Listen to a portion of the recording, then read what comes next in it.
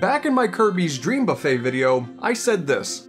Next year, we're gonna have a bit of a break, right? That means that, you know, they'll step back and they'll be like, okay, maybe this year we don't make 1 or 2 Kirby games in the same year and shadow drop them on Twitter. That's going to happen.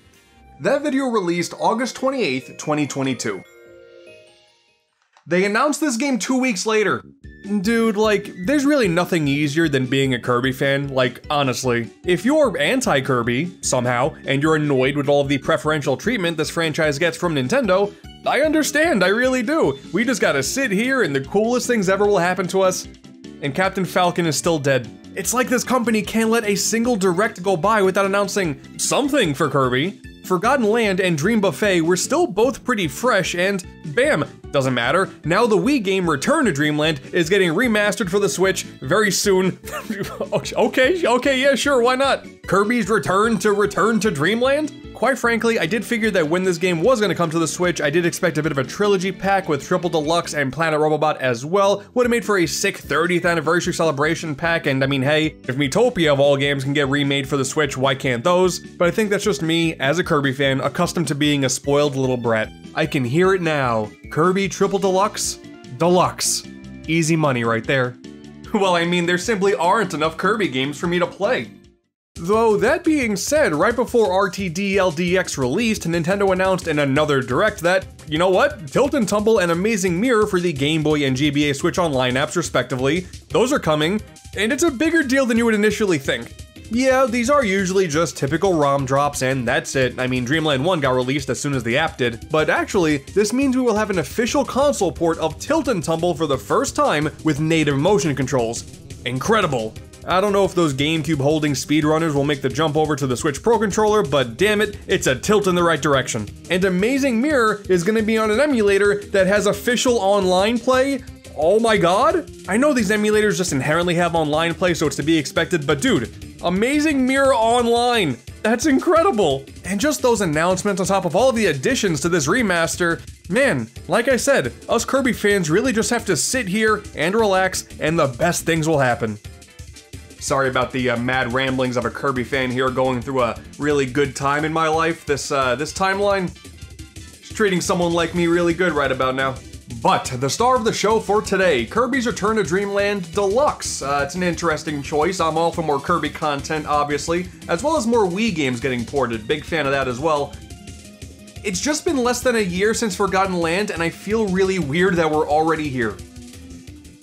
Though, I guess, realistically, the timing does make a little bit more sense than you would initially think. Return to Dream Land is now the 4th Kirby game to get the remake treatment, 5th if you count Superstar Stacker as a remake. I don't know why you would, but some people do. And if you look at the timing in between the original's release as well as the remake's release, you can see that we're looking at roughly 4,100 days, which isn't too far off from the duration of time between Adventure and Superstar and their respective remakes. The timing actually makes total sense. Extra Epic Yarn came out the soonest, and hey, maybe that's why it's the weakest one. You gotta shoot closer to that 4,000 day mark, that's the ticket. This is a moment that doubled as not only a fun piece of trivia, but also a reminder that we're all progressively getting older. Look at me reviewing the original Wii game all those years ago. This little idiot had no clue what the next few years had in store for him. Also, did you know that in Japan they kept Wii in the name, so it's Kirby Wii Deluxe? Did you also know that while the game was called Kirby's Adventure Wii in Europe originally, they went ahead and took the Return to Dream Land name, so now the name's different depending on what console, as opposed to America where it's Return to Dream Land the entire time. Does anyone else find this interesting, or am I way too far gone? Man, I still remember when this game was originally revealed as just Kirby Wii. It's easy to forget just how important this game was for this franchise. Kirby's Return to Dream Land? When did he ever leave, right? Well, believe it or not, there did used to be a time where Kirby didn't get love every 20 minutes from Nintendo. After 64, The Crystal Shards in 2000, the franchise was mostly relegated to spin-offs and remakes, and the platformers that did release, Amazing Mirror and Squeak Squad, while both fun in their own regards, it was evident that they didn't have the amount of love and polish that the games deserved, probably in part due to being handed off to another developer, Flagship. Only in 2010 with Epic Yarn did we finally see Kirby getting the big spotlight again. It had been 10 years since Kirby felt like a big deal. There was that glimmer of hope with a GameCube game, but as we all know, that was in development purgatory and eventually scrapped with elements from that build showing up in later games. And speaking of, did you see that new footage of that GameCube game was actually discovered randomly in 2022? That's... wow. Footage once thought to be lost just happened to show up on YouTube 17 years later. That's... what? This is what I'm saying. Us Kirby fans have to do nothing, and we see some really cool shit.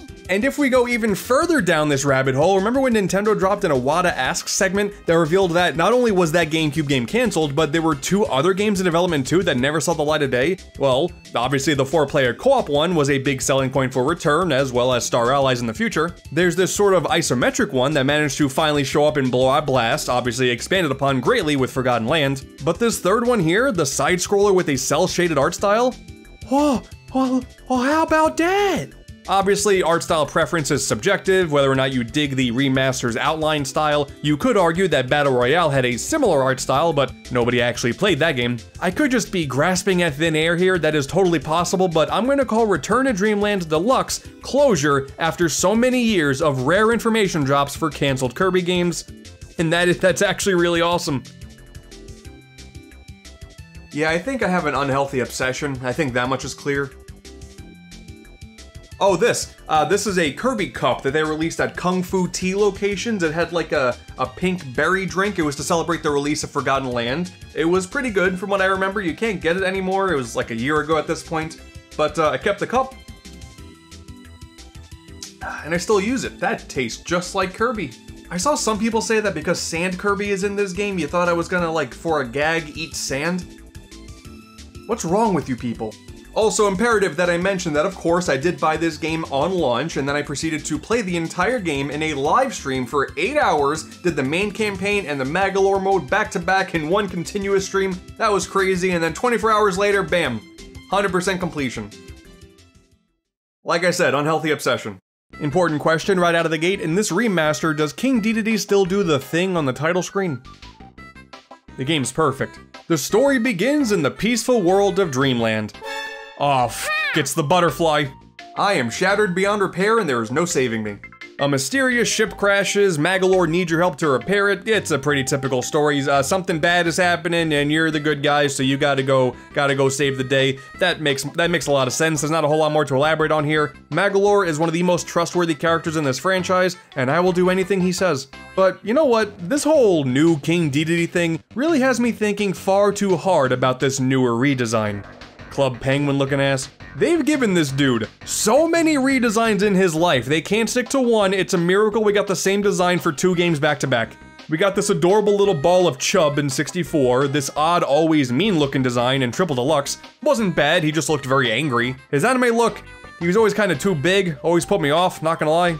I think I'm also in the minority of not really digging the Star Allies design. Like, Buff Dedede was funny for a minute, but even when he's not buff, this guy right here, he's a little too long for my liking. And then Forgotten Land came out and gave us a king that was almost perfect. The adorable 64-styled big blue ball of simultaneous happiness and anger, but modernized, just with a pretty cool tribal look that worked well for that game given his insane boss battles. So in Deluxe, having that model with his classic outfit, dare I say we have reached peak Dedede. I definitely like this more than the original Wii model. But points also go to Smash Dedede. That's pretty damn close to the top 2. And why Stone Kirby in this game can summon Star Allies Dedede and not New Dedede, I don't know. I'm starting to believe in a Dedede multiverse. Also, on the topic of redesigns, shout out to this Twitter user here for pointing out that the enemy Waddle Dees and the friend Waddle Dees in this game use the models from Star Allies and Forgotten Land respectively, based off of pretty slight differences in the face. This is pretty important information. Really doing a great job doing anything but talking about the actual game itself. I apologize about that. While getting a brand new return to form Kirby game was actually super refreshing back in 2011, nothing changes the fact that, yep, this is a Kirby game alright. Return to Dreamland was Nintendo's attempt to take the formula of Kirby games that worked so well in the past, like Adventure and Superstar, and just polish the hell out of it. Something they would continue to improve upon with the 3DS sequels. The basic mechanics all feel nice and tight. All of the copy abilities do the superstar thing of having multiple attacks that can be pulled off pending your button inputs. Each level has multiple shiny things to collect, so you actually have to pay attention to your surroundings instead of just plowing through the levels. And it's all bundled together with a great presentation for both the visuals and the soundtrack. All really great stuff. And even back on the Wii, I always thought this game looked really nice. All of the colors just pop, the foreground pieces are nicely detailed, and if you ever just stare off into the background, the amount of detail that goes into every single landscape is actually kind of stunning. It's easy to not even consider them because you're always running through them and focusing on what's in front of you instead of what's behind you, but if you ever get a second to chill out and just look at the back, there's a lot going on there. And then we jump on over to Deluxe, and yeah, there's the matter of the most noticeable difference on the surface. We have outlines now. Rather than simply having the game look like it's running through Dolphin on max settings, we actually have a pretty noticeable art style shift. The foreground and background elements have a lot more detail, some areas go for a bit more of a pastel-y color palette, I think it's very pleasing. And yeah, all of the characters have outlines now. Interesting choice, not like the characters ever blended into the background from my experience in the past, but for what it's worth, I do really love how this looks. I prefer when art styles have a bit more extra artistic personality to them, and realistically, Return to Dreamland was always relatively uninspired in terms of its style. Yeah, incredibly detailed, for sure, but grassland, desert, underwater, snow, volcano. Some levels later on are a little bit more memorable, like the mechanical stages, and especially the Sky Tower, but in general, it is pretty standard stuff.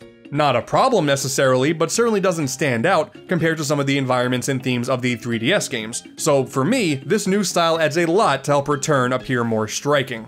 And dude, on the OLED screen, are you kidding me with this? This looks, this looks incredible. Granted, I do think the outlines could have still been an option. Like 2 days after the demo released, there was a mod that removed the outlines and it looks fine. But whatever, I still like them. It's even more visually interesting when we compare this directly with the Kirby adventure built for the Switch, Star Allies. Even with the base Wii version, yeah, I think Return looks better. So clearly, Deluxe blows that right out of the water. Star Allies just didn't really have much of a style that let things pop as much as Deluxe does. And also, gotta say, it's really nice having a console Kirby game now that runs at 60 FPS. It's about damn time. I've said this once, I'll say it a million times, I am no frame rate snob, but when all of the other modern Kirby games run at 60 and Star Allies ran at 30, it looks kinda gross. It was fine with Forgotten Land since that game was an entirely different format, but for the 2D games, it was jarring to me in 2018, still jarring in 2023.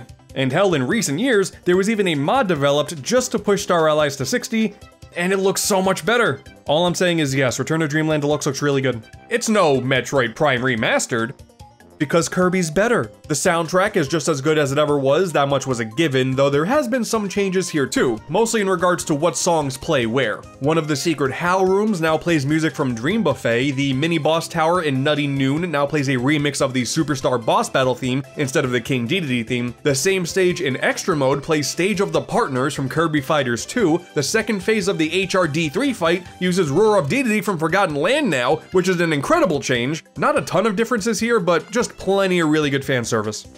Wow, the new game in a series with consistently good games is good. I am shocked and appalled with this information. You see, what I was most interested in, what my big dumb baby brain was interested in, was just what was going to be new about this release. You know, when it comes to remakes, remasters, re-releases, whatever you want to call them, Nintendo's track record is all over the place. We could get Bowser's Fury, we could get New Funky Mode. And for this one, I mean, come on now, what are you gonna have in this Kirby game that's gonna be good for new players, but also people like me who have played this game like a dozen times in the past? I'm not lying, like a dozen times. Like I said, unhealthy obsession. First and foremost, you can now taunt with the right stick. Yeah, the Wii game didn't have that, Deluxe is better, 10 out of 10. Okay, but for real now, they added diagonal swimming to this version. This is a game changer, you do not understand how exciting this is. For the first time in one of these Kirby remasters, remakes, whatever you want to call them, we have brand new abilities. First up, we got Mecha. You're a Gundam now, this is sick. You got a laser you can charge up, you can shoot some projectiles of the fire and electric variety, you got a sweet jetpack, and these super powered hands too. This is pretty badass honestly, though a bit unwieldy at times if I'm being honest. Like there's this really cool charge forward backflip laser combo that looks awesome, but I feel like it doesn't do as much damage as it should. It looks like it would be devastating, but it feels like nothing actually happens. The outfit is certainly better than its utility. Maybe I just need to get better at it, I don't know. Make sure to put it in the next game, you cowards. And then we got sand. Oh my god, this one's incredible. Harnessing the power of pocket sand, you can attack in every direction in a handful of different ways, and it feels like every single grain of sand Kirby pulls out does incredible damage. This ability destroys bosses. Dude, like, just hold the block button and you're invulnerable forever, and then you can shoot out into the sky doing a surprising amount of damage. Dude, sand is insane. Plus you look like Dio from JoJo's Bizarre Adventure, and like, I can't believe I like sand more than Mecha here. Both abilities each have a new challenge room in the Star Cutter now, and that's pretty cool. Considering how strict those rooms are to get gold rankings, let alone platinum rankings, these are the perfect ways to learn what these abilities have in store. Yo, even the sand enemy is cuter than the Mecha one. Like, this is not the outcome I expected. Oh, and also I can't forget to mention that Festival from Star Allies is in this game now.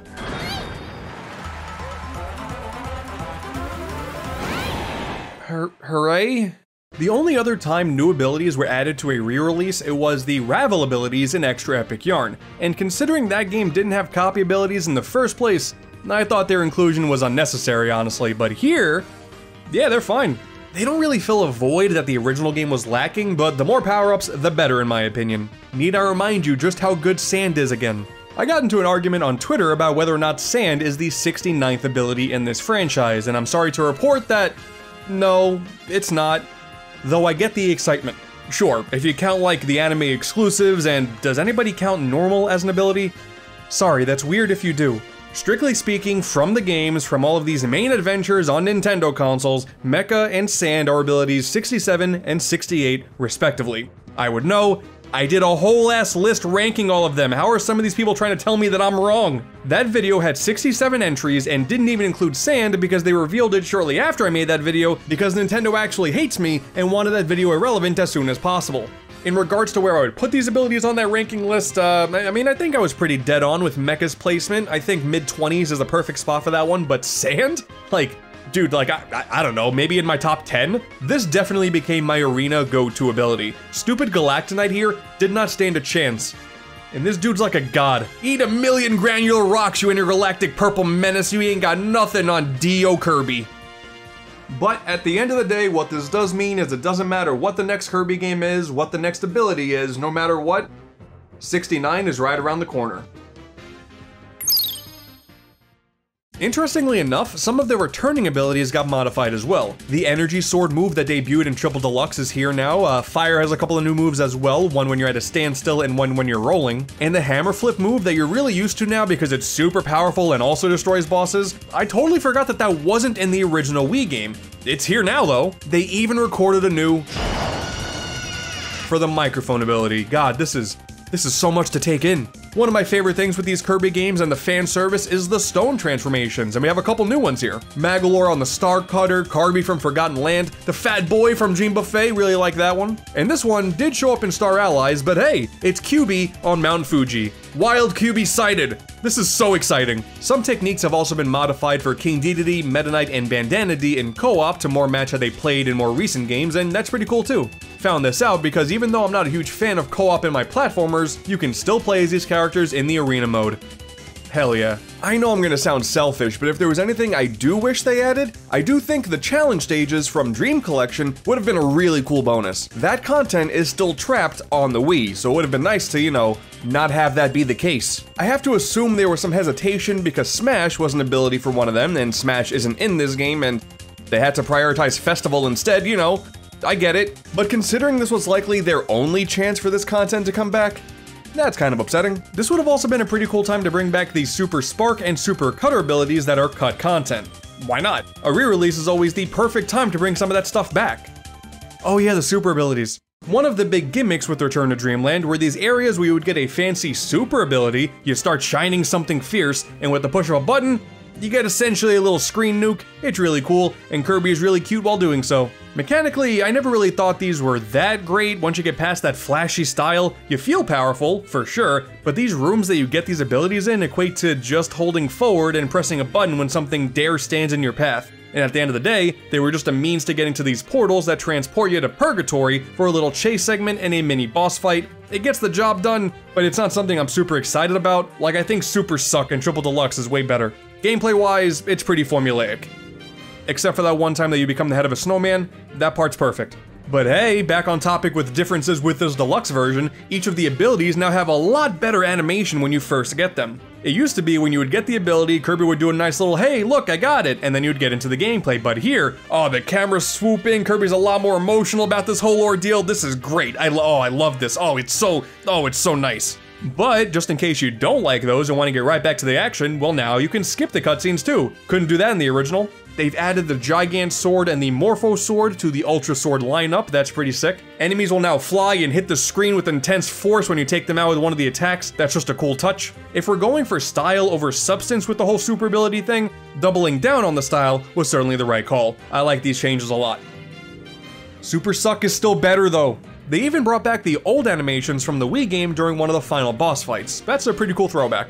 And outside of the abilities themselves, there's even more minor visual changes, like this part early on in the game with the super fire ability where you burn down this big tree in the original and the portal just shows up in the middle. Well, now there's a little cutscene where the tree will burn down and fall into the background.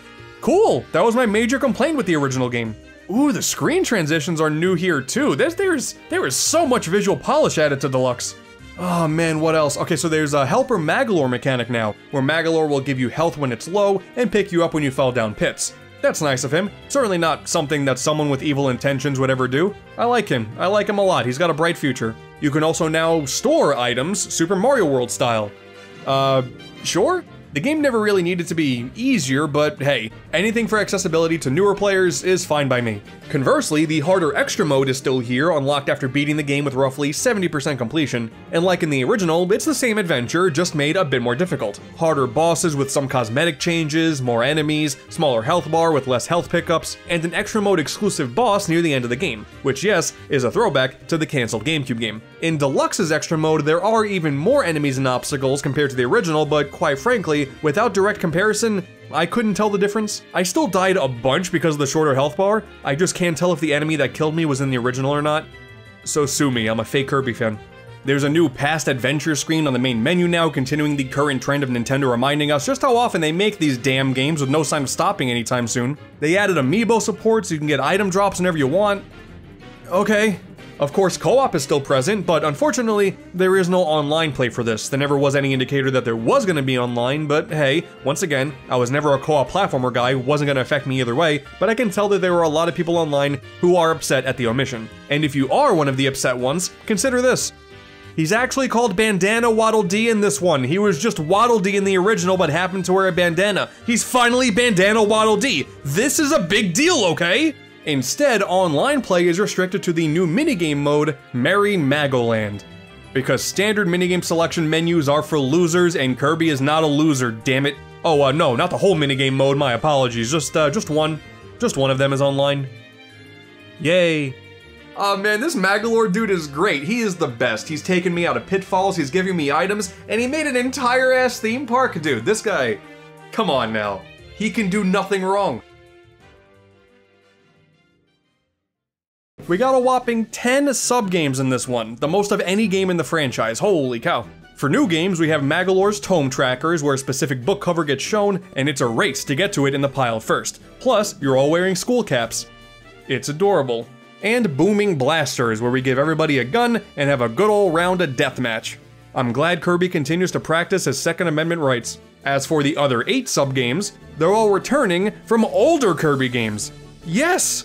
We have Egg Catcher from Adventure, Samurai Kirby from Superstar, Checkerboard Chase from 64, Bomb Rally from Nightmare in Dreamland, Crackety Hack from Amazing Mirror, Smash Ride from the Squeak Squad, Kirby on the Draw from Superstar Ultra, and Ninja Dojo returning from the original Return to Dreamland. This is so damn cool. The music when you're on the difficulty selection screens are remixes of each game's respective menus. The victory screens are all identical from their source games too, like the Kirby 64 award screen is exactly the same, yes! Listen, I've never been someone who's hard to please, okay? Anything remade from this franchise I think is the coolest thing. Seeing Egg Catcher show up after so long in HD, the music is remade, both Kirby and Dedede have the baby chicks popping out of their mouths. This is peak Kirby right here. It's just a shame we don't see the chicks popping out of Meta Knight's masks or Waddle Dee's mouth. I mean, the anime shows that he can eat, so they could have put that in the game. And then the online mode in question is a separate entity entirely, Samurai Kirby 100, where you and 99 other Kirbys around the world see who can press the A button the fastest.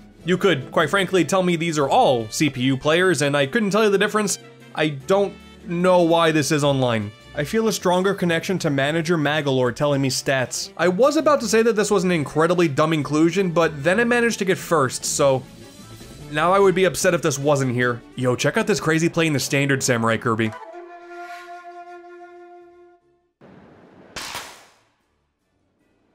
Well, I'll be darn tootin', I'm the fastest hand in the old wild Samurai West. In all of these editions, we did lose Scope Shot though. This is so sad. I did always like Ninja Dojo more, so I don't really feel the same pain, but kind of strange that they decided to get rid of one of them at all. Adding salt to the wound, the second Hal room now plays the Scope Shot title theme. Why? Why did Hal go for the throat on this one? Oh yeah, before I forget, they also added a third Hal room to the game that wasn't in the original. Dude, this company loves the Kirby franchise so much, it's wild. This is true love right here. Alongside all of the sub-games, Merry Magoland comes with 100 missions, and I mean, that's pretty refreshing. Usually the sub-games are just there for a fun little distraction and nothing more, but now there is a whopping 100 achievements to go for. Many of them are very basic. You beat all the difficulties, for example, do particularly well in some harder difficulties like catching 20 eggs and egg catcher level 3, and play each of the games with a specific mask, which, yes, there are unlockable masks in this game as well. This adds a lot of gameplay time to the 100% goal right here, because once you finish all 100 of these achievements, and you think you're done, stupid Magalore throws another 20 at you that are super tough. Tome Tracker's level 3, winning this mode with 18 points, made me want to commit crimes. Completing all of these back to back took me about 3.5 hours, though admittedly, I did definitely surprise myself with some of these. Like one of these is to get at least 20th place in Samurai Kirby 100, and I hit first place on my second attempt, so yeah, you know what, I am gonna brag actually, I feel really good about that one. Merry Magoland, the happiest place on Earth, would return and spend too much money there again. Look at it just sitting there in the background at the start of Nutty Noon now. I love it. It's like it's a real place. Oh yeah, can't really gloss over the mask thing. It's kind of a cute addition. For extra fan service, you can unlock the faces of a bunch of characters throughout the series by collecting these Merry Magoland tickets. It's pretty cute. I mean, definitely something to make co-op a little bit more interesting, but some of them also make noises. So getting to run through these levels as Kirby making masked D sounds is pretty cool. That's kind of fun. Fun fact, if you wear the Kind mask, you have a more powerful bubble attack underwater. The attention to detail in this game is nuts. There's a couple of deep cuts on the selection too, Drossia and Zero masks? Okay, that's cool. Getting to see newer renditions of Nago, Peach, and Choo Choo, that's nice, I like that a lot. Can't believe Dark Nebula is here. Old friend. I'm really crying in the club right now. And dude, Pick and Mine, are you serious? The Rick and Kind counterparts from Dream Land 3 that you saw on one screen each and that's it? I love this. Sadly, Ku didn't have a counterpart in that game, so Grayscale Ku instead. Suck it up, sport, you'll be fine. The only issue with this screen is that Yellow Kirby is just called Yellow Kirby now, and after Dream Buffet had the audacity to bring Kibi back into the spotlight, this will not stand. If you're with me, tweet out with the hashtag Justice for Kibi and you too can make a difference. All right, the moment that many of you have been waiting for, spoiler time. What? Spoilers? Isn't this a 10-plus-year-old game? What could there possibly be to spoil in this current year? Well, listen here, idiot, you big Dumbo. Do you see the back of the box here? Magalore Epilogue, Brave and Extra Quest after the ending. There's new stuff. And I got thoughts. Hey, you know how Magalore betrays you at the end of the story and you banish him into the Shadow Realm? Yo, that's crazy. This is why Kirby fans everywhere have trust issues and thought Elflin was gonna stab you in the eyes in Forgotten Land. Well, Magalore Epilogue is here to let us know just what Magalore was up to after said banishment. With his outfit in tatters, Magalore wakes up in another dimension, similar to the chase levels from the main campaign. On your brief travel here, you run into a fruit fragment. You get told to collect more. Go. Gameplay-wise, Magalore does play quite differently than Kirby, sort of similar to how he played in the Star Allies guest star mode, but with a twist. Throughout the stages, you collect these magic spheres, and with them, you can upgrade all of your attributes, like all of them. The speed of your horizontal and vertical shots, the effectiveness of your shield, how much longer your specials will stick around, stuff like that. And while upgrading moves in like any game is inherently satisfying, you get the benefit of being able to grow longer chains during the gameplay. You see, you're not just collecting magic spheres by walking into them, you get them from defeating enemies, and get even more if you keep attacking them in a fast manner. And doing something like upgrading your trickery attribute benefits you because sometimes that will lengthen how long your chain could last without any activity. Me? Get up to my sneaky, dirty tricks again? I would never. Unless no one is looking. Yep, that's something that someone super trustworthy would say. Learning the level designs to chain the best combos and go for the highest points is really the name of the game here, and it is way more satisfying than I thought it was going to be. Typically, these extra modes like Meta Nightmare and DD Detour just play through the main game with a new character, and sure, it's not like visually we got anything crazy here with Magolor, but still, by having unique designs, sometimes pulled from the main game's chase segments, most times not, made for a consistently fun adventure for the roughly 2 hours it took to complete it. And even the bosses are more changed than I expected them to be. These aren't simply the main game bosses with the color swap, no. They also have new names. And based on said names, you can tell that these battles now have element properties too. It's pretty cool stuff. Or shocking stuff. Really just depends on the fight. And if you do your due diligence and pause the gameplay while you're in the battle, you can get a little bit of extra lore. This is the good stuff here. And when doing so, you can tell that all of these guys are working for a bigger bad guy. But wait a second. I thought Magolor was the bad guy. Who's badder than this guy? Well, once all of the fruit pieces are together, making a gem apple, yes, very important detail, Magolor then battles another Grand Doomer. Pretty cool. I mean, it's got some different attacks like the other bosses, nothing too special here, goes down pretty easily, and then this portal opens up, and... oh.